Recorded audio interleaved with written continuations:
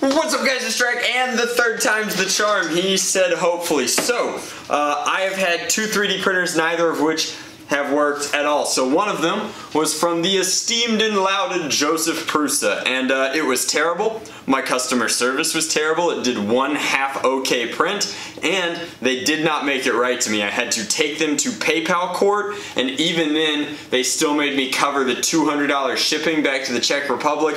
I briefly considered sending them a box of brick, but I sent them their garbage machine back because honestly, it was about the same difference. So now that that rant is over, and yes, I know that a lot of people like their Prusa machines, but I brought a pre-assembled machine and its Z calibration was off, and because it's so smart, it was too smart for itself. It thought that its Z calibration wasn't off and just constantly drove itself into its own bed, just like it was driving itself into its own early grave. And it's gone now. So after that, I got a knockoff Prusa, which was terrible as well. So we got that one completely assembled, but it was a kit, so it was cheap. It was like $200 to try again, and we had to jerry rig certain parts because it came missing parts, so we ended up using these ribbon cables from an FDL, and we finally got it uploaded and ready to go, and it didn't work because it refused to load files no matter what format we put them on. Its firmware was bad. Of course, you can't fix the firmware if you can't actually load programs onto it, so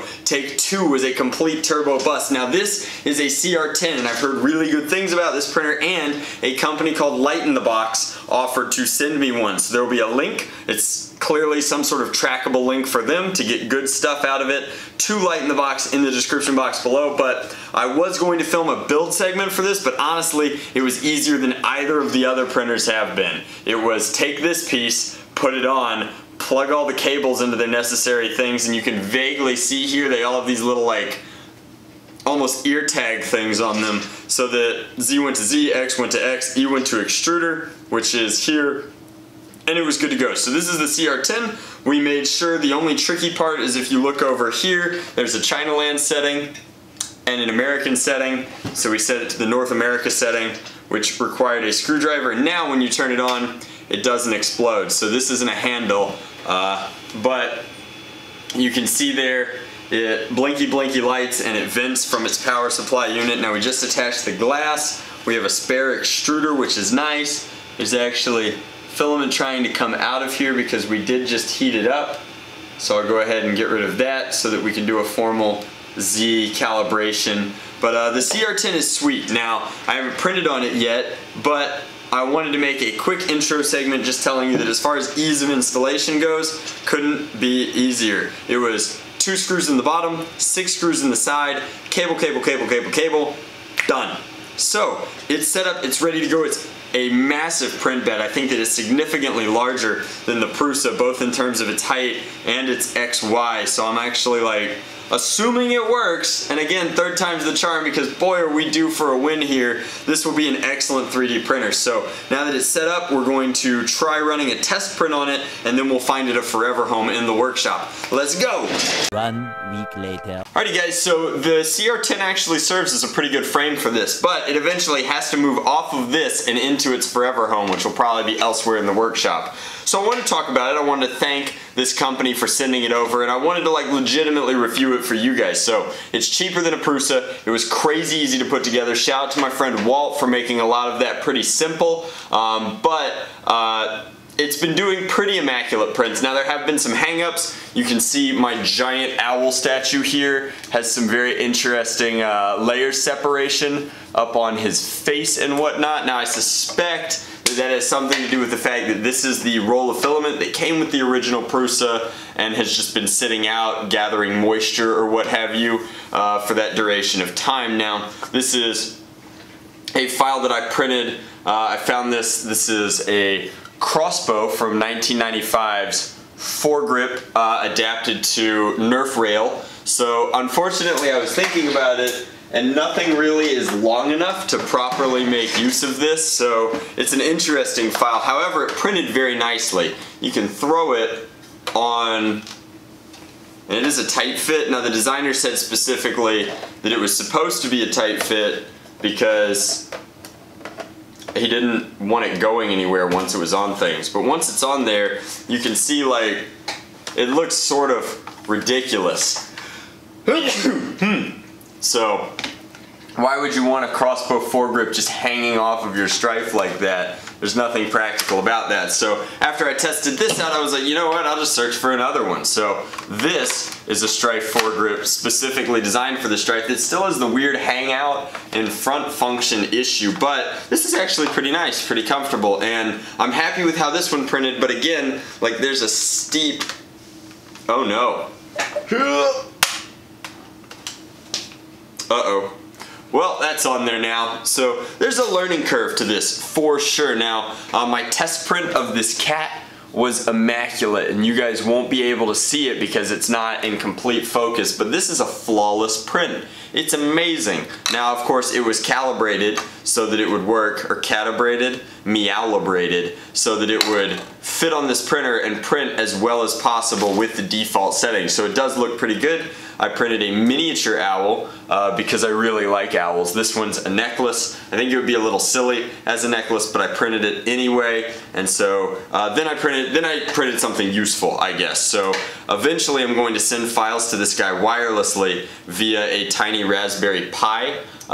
Here, this is not a Raspberry Pi, is it?